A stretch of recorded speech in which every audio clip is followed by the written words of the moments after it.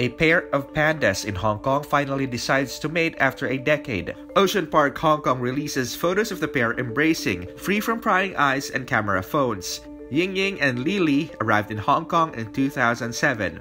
Pandas are notoriously bad at reproducing, especially in captivity. Park officials say the pair had made attempts at natural mating since 2010, but did not succeed until this year after years of trial and learning. Online users say the absence of crowds might have boosted the pair's confidence.